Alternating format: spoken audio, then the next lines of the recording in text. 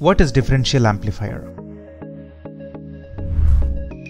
Differential amplifier.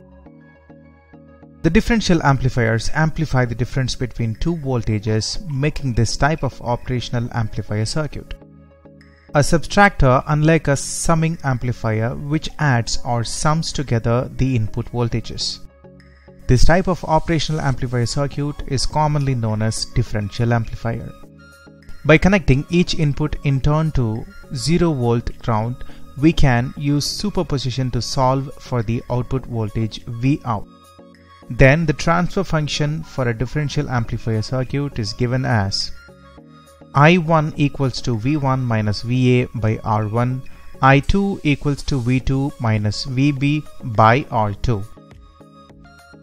If equals to VA minus Vout by R3. At summing point, VA is equal to VB and VB is equal to V2 into R4 by R2 plus R4. If V2 is equal to 0, then Vout A is equal to minus V1 into R3 by R1. Vout B equals to V2 into R4 by R2 plus R4 into R1 plus R3 by R1. Vout equals to minus Vout A plus Vout B. Therefore, Vout equals to minus V1 into R3 by R1 plus V2 into R4 by R2 plus R4 into R1 plus R3 by R1. When resistors R1 is equal to R2 and R3 is equal to R4, the above transfer function for the differential amplifier can be simplified to the following expression.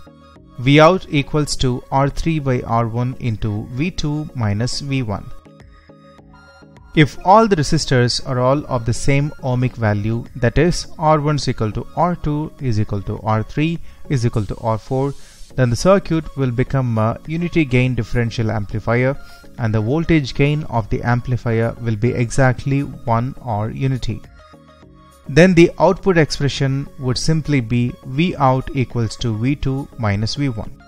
Also note that if input V1 is higher than the input V2, the output voltage sum will be negative.